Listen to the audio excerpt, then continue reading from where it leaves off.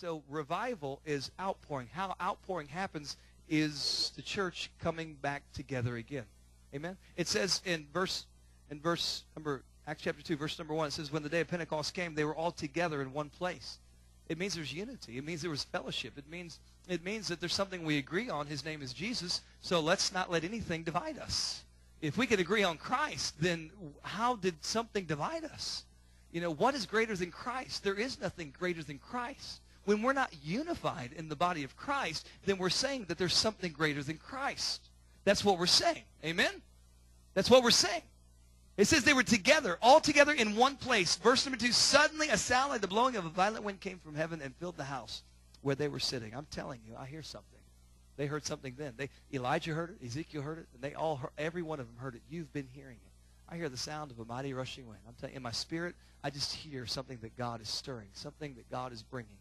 I tell you, everybody's all worked up about Hurricane Sandy and all these. You know what? I just feel like God is saying this, you know. It says in 1 Corinthians, I believe it's chapter 15, that God will do it in the natural and then he'll do it in the spiritual. So there's a model that God gives us of how he does things. So you watch things that happen in the physical world, and it's a picture of things that are getting ready to come in the spiritual world. He said, I sent Adam. He was a man. It didn't work out. I knew it wasn't going to, but you had to see that so you could understand my son Christ, who is also a man but fully God. He is the way. You know what I'm saying? Adam couldn't do it, but Christ could. We saw it in the physical and the natural so that we could understand Christ in the spiritual. Without Adam, we wouldn't understand Christ. That's the way God works. He shows us things. That's why being observant to things going on around you is really important, because God's speaking through everything. So you say, what's he talking about with Hurricane Sandy and Arctic blast and Midwest? I'm saying I'm getting ready to converge, baby. I'm getting ready to bring it all together right over this area right here.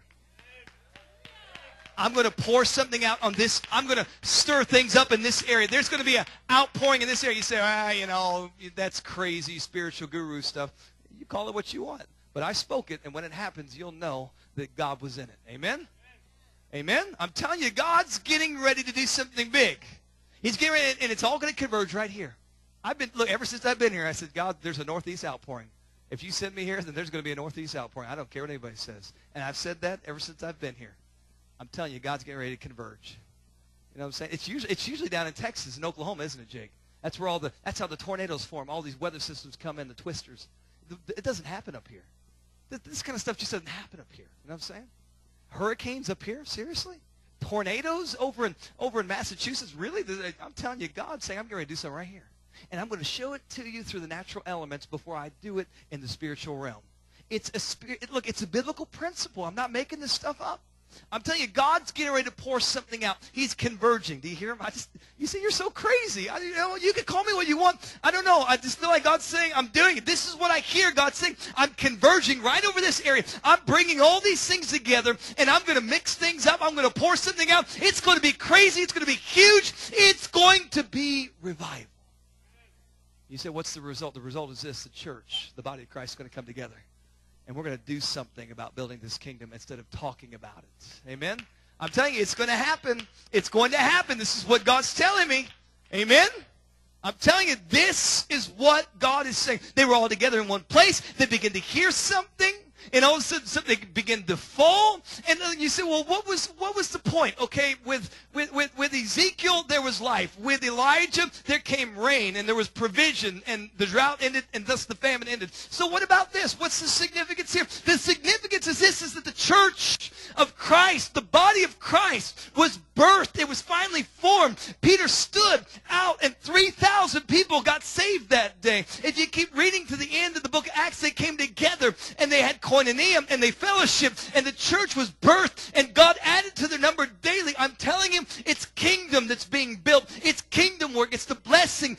God's not just bringing things back to life. He's not just providing for things that have been brought back to life, but he's wanting to add to the body. There's an outpouring that is coming. Revival. What I hear God saying is, I'm getting ready to pour something out, and I'm really going to start building my church. It's really going to begin to advance, and souls are going to start coming in, and lives are going to begin to change, and I'm going to begin to build, and daily I'm going to start adding. Keep reading. It says that they went from addition to multiplication. I'm telling you, God's going to start bringing them in from the north, the south, and the east, and the west, as Donna spoke just a moment moment ago. God's going to do it. It's converging right here. There is an outpouring that's coming here.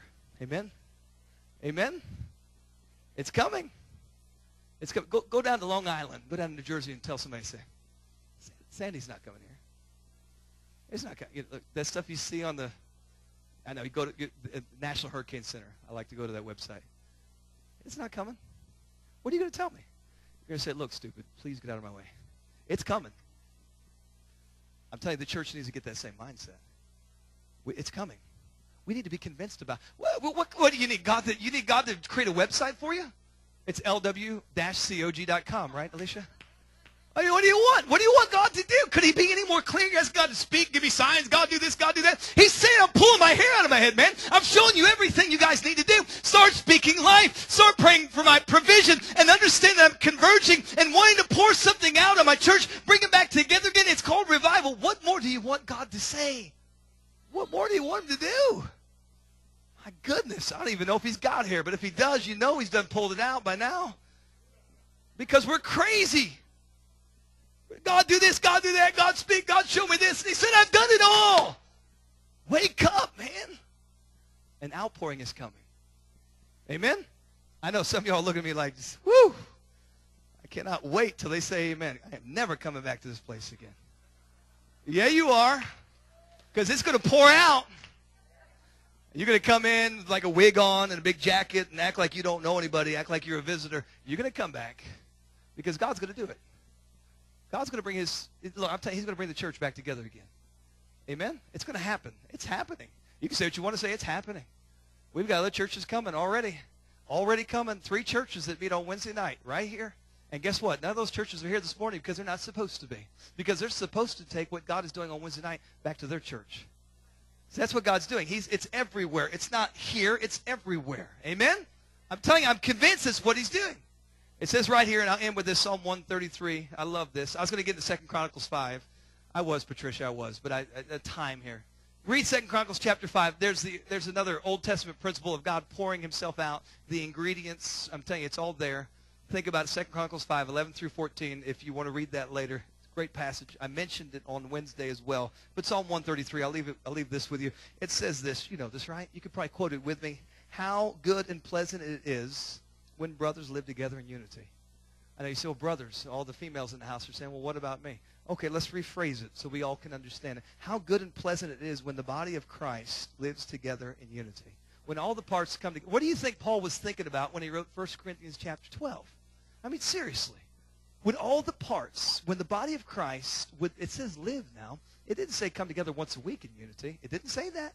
It didn't say occasionally. It didn't say with the things that you can agree upon. It says when we live together in unity. That means when we're under the same roof together in unity. It means on Monday, Tuesday, Wednesday, Thursday, Friday, Saturday, Sunday, every day we're in unity. It doesn't mean that we agree with each other, but we can disagree. That we, you know what I'm saying? We can agree that we disagree. Whatever, you know what I'm saying? We're together. We're living this thing together. We're not fighting against flesh and blood. You know what I'm saying?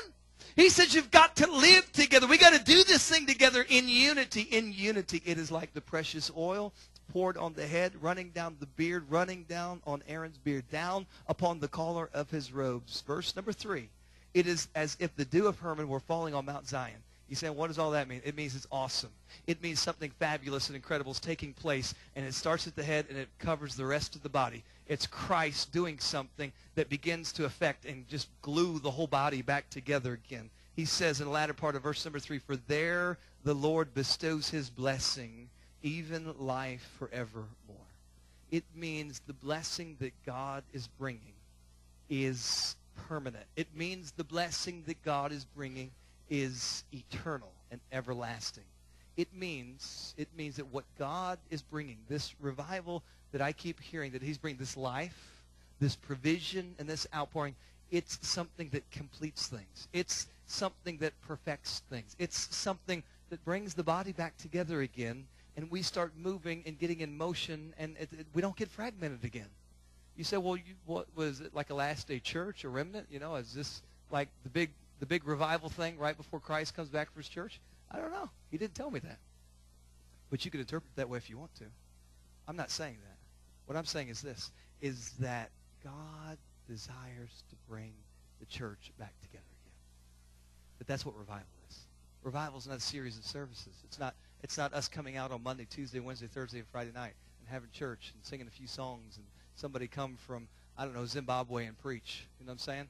We don't need somebody from Zimbabwe to preach. We don't need an evangelist. You know what? You got a great worship team.